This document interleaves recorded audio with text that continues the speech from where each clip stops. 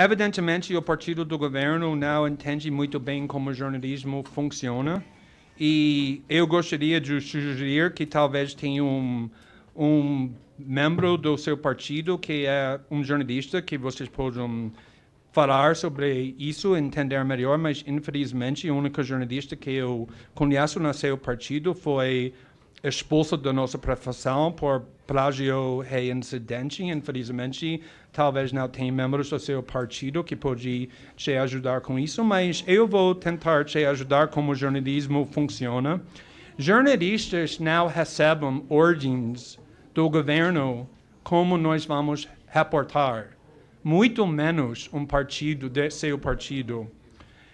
Jornalistas na democracia não entregam nosso material jornalístico para a polícia antes conseguimos publicar. Muito menos Polícia Federal comandado por o próprio Sérgio Moro.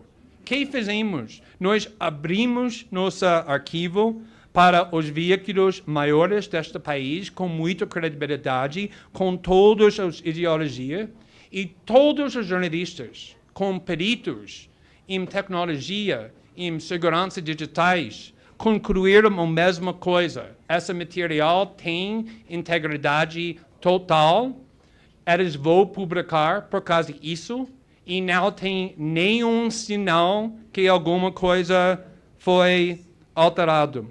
Então, eu vou falar mais uma vez que nós estamos fazendo exatamente o que jornalistas fazem numa democracia, que é por causa disso, é muito importante. E muito interessante, tem conversas que nós publicamos onde o próprio integrante da Força Tarefa da Lava Jato está falando que a liberdade da imprensa e transparência é fundamental para a democracia. O Deltan disse em 2017 que qualquer jornalista que publica documentos que foi roubados por uma terceira pessoa não está cometendo um crime quando nós publicamos. Ele disse isso por dois motivos. Tribunais disse isso várias vezes com muita clareza.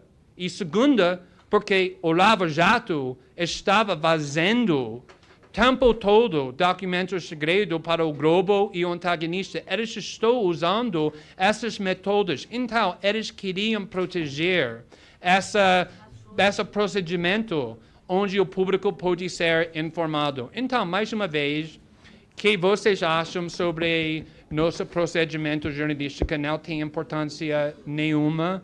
Nós vamos continuar decidindo com liberdade da imprensa como nós vamos reportar, e o mais veículos da mídia que junta com nós vai dificultar mais ainda essa tentativa que vocês têm, porque muito logo vocês vão precisar falar todos os veículos da mídia, menos o antagonista, são criminosos. Porque todos os jornalistas estão querendo acesso para esse arquivo, sabendo e reconhecendo que esse material é crucial para o público saber, e com certeza eles vão saber.